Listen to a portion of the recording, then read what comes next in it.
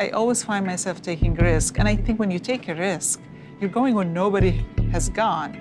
That's when you really can open a new path. And for me, I discovered this about me in science. I love taking risk in science.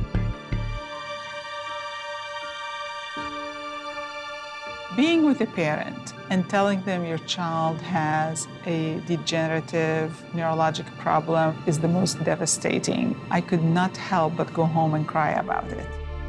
And I said, well, maybe if I went into the lab and learned how to do research, maybe I can at least help rather than just make a diagnosis, give news, and walk away. So I decided if I could find the genetic causes of these diseases, maybe we can do something about them. Rett syndrome is a childhood neurological disorder where the girls are born healthy. They will stop learning new skills and they will lose the skills they learned. It basically affects every part of the brain.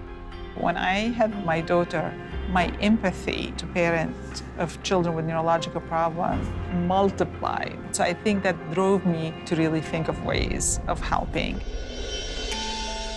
16 years later, from the time I saw my first Rett syndrome patient to the time we found the gene, people ask, what kept you going? I would just say, I just knew that this got to be genetic, and I'm not going to give up till I found it. And with spinocerebellar ataxia, a degenerative disease, we learned the gene that's mutated is called ataxin-1.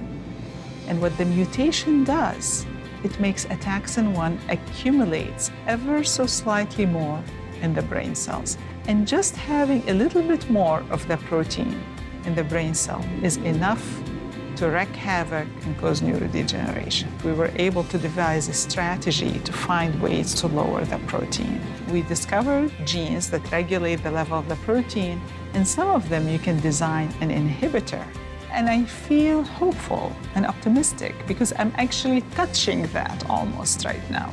So we started applying some of the same approaches to something far more common, like Parkinson and Alzheimer, which we are currently doing in the lab. I will not retire till I find a treatment for any of those diseases that I work on.